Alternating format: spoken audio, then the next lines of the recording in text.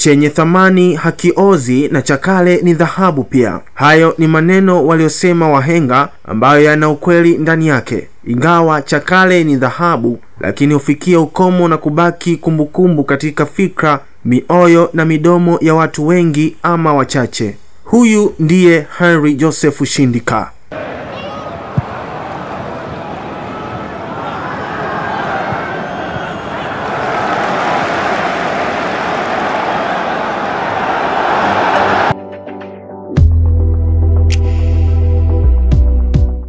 Naam, mtazamaji wa AJC Television, hii ni makala ya Anga Angavu inayokuletea historia za wachezaji mbalimbali ndani na nje ya Tanzania.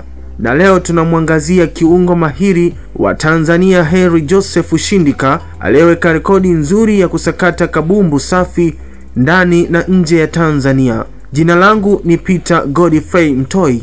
Nikusihi tuwe sote mpaka pale tamati. Anga Angavu ni kipindi kinachoangazia makala maalum za wachezaji nje na ndani ya Tanzania. Usikose.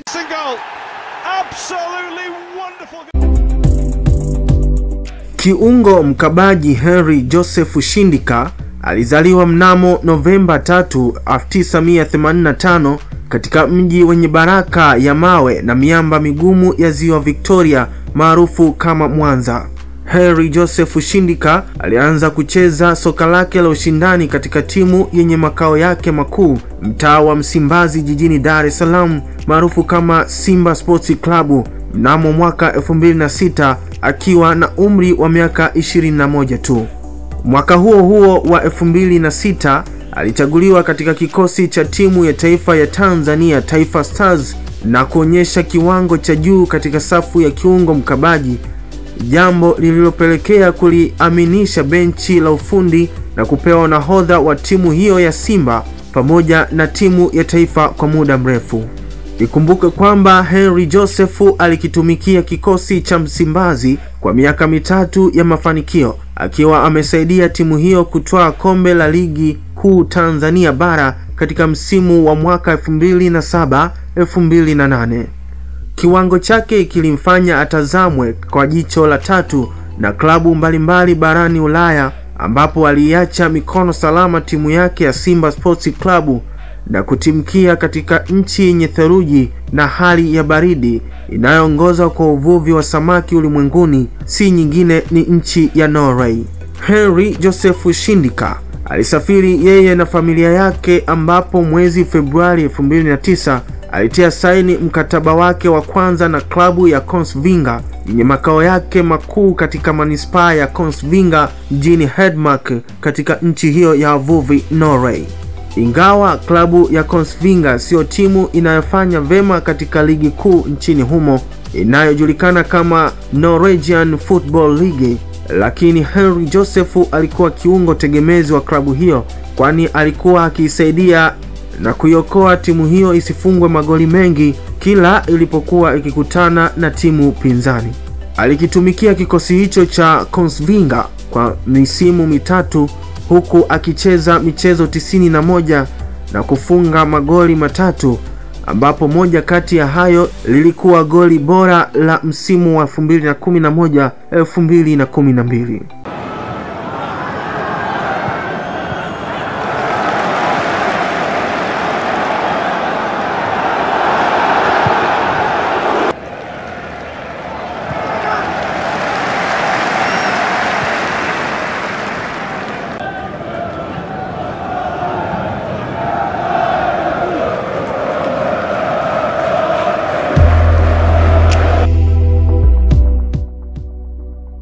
Mnamo mwaka 2013 Henry Joseph Shindika alirudi nyumbani Tanzania na kusaini tena kwa mara ya pili na klabu yake ya zamani ya Simba baada ya kumaliza mkataba wake na wavuvi hao wa samaki, lakini tetesi zikisema kuwa alishuka kiwango. Akiwa katika kikosi cha Simba kiliopo katika mtaa wa Msimbazi jijini Dar es Salaam, Henry Joseph alidumu kwa msimu mmoja tu katika kikosi hicho hadi mwaka 2014, kwani ilidhihirika kuwa uwezo wake umeshapotea katika ulimwengu wa soka na kiwango chake hakikuridhisha tena benchi la ufundi la klabu hiyo kama ilivyokuwa zamani, labda ni kwa sababu ya umri umemtupa mkono. Simba iliamua kumtoa mchezaji wake huyo ambaye hakuwa na thamani tena katika kikosi hicho katika klabu ya Katamiwa ya Mtibwa Sugar iliyopo viwanja vya Manungu Turiani mjini Morogoro, ambapo mpaka sasa anakitumikia kikosi hicho.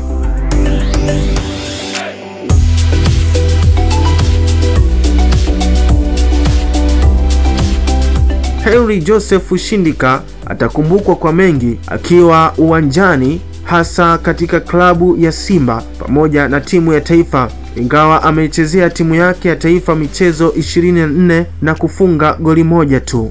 Wakati mwingine wachezaji wakongwe kama hawa waliofanya vema katika soka la Tanzania hawapewi heshima yao kuanzia klabu mpaka ngazi ya taifa. Ifikie muda wachezaji wakongwe kama Henry Joseph Shindika na waliostaafu soka wapewe kipaumbele kutokana na kuliwekea heshima taifa katika ulimwengu wa soka.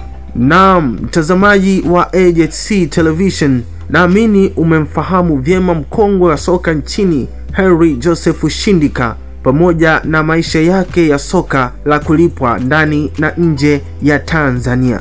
Sina la ziada katika kipindi hiki cha Anga Angavu. Wiki ijayo nitakuletea makala ya mchezaji gani. Endelea kufuatilia vipindi vyetu bomba hapa AJTC Television. Hadi wakati mwingine, jina langu ni Peter Godfrey Mtoi. Nikutakie siku njema.